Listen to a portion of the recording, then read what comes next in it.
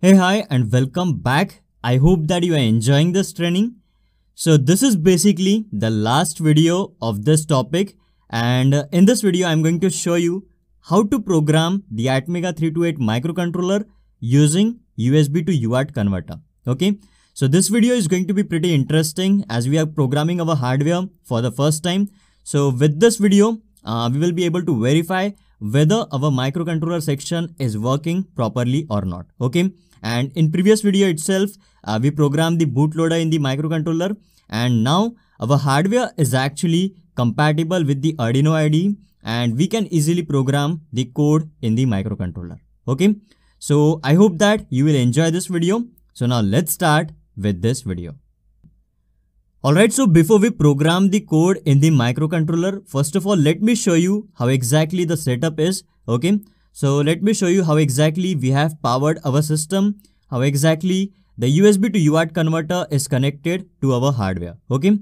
So first of all, let me show you how exactly we are powering our system.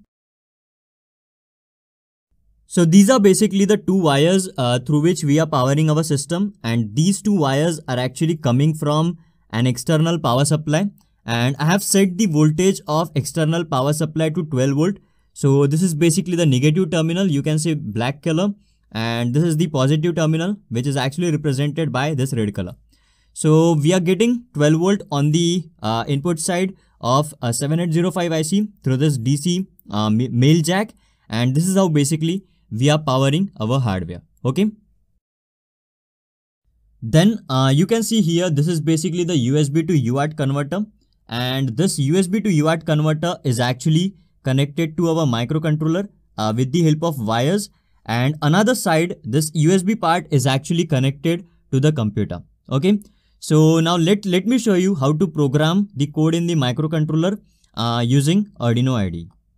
One thing that I want to tell you here is you just observe these two LEDs, because when we will program the code in the microcontroller, at that time these two LEDs will actually start blinking. Okay, so you just observe these two LEDs, and once the blinking of these two LEDs will stop, it means that the code is actually programmed in the microcontroller. Okay, so now let's go to the Arduino IDE and let's program the code in the microcontroller.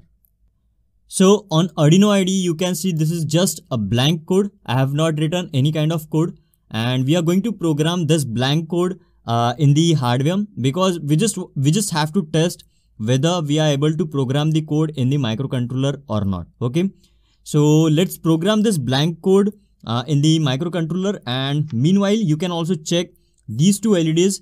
You will find that these two LEDs will start blinking once the Arduino IDE will start programming the code in this microcontroller. Okay, so I will just upload. I will just click on this upload button now, and you just observe the blinking pattern of these two LEDs. Okay. So you can see the LEDs were blinked. It means that the code is now programmed in this microcontroller. It also means everything is perfectly fine with our controller, and controller section is working properly. Okay. So one more thing that I want to tell you here, when you get this remark on the Arduino IDE, which is actually done uploading, it means that Arduino IDE was successfully able to program the code in the microcontroller.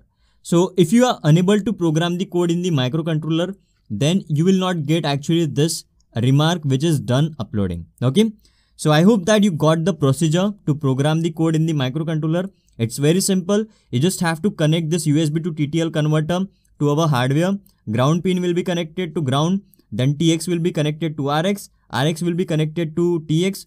And then this DTR pin of the microcontroller, USB to UART converter will be connected to reset pin on the hardware, and you make sure that 0.1 microfarad capacitor is connected on the hardware. Okay, because without this capacitor you won't be able to program the code in the microcontroller. Okay, so that's what I wanted to tell in this video. I hope that you enjoyed this entire topic, and if you have any kind of doubt related to any video of this particular topic, then do not hesitate to ask any question. Ask me questions, I will help you with that, and I want you guys to have absolute clarity about every single thing that we are discussing in this entire training. Okay, so that if anyone asks you any question related to any part of hardware, then you should be able to answer the questions. Okay, so that much confidence I want you guys to have once you complete this training. Okay, alright, so that's what I wanted to tell in this video. Now I will see you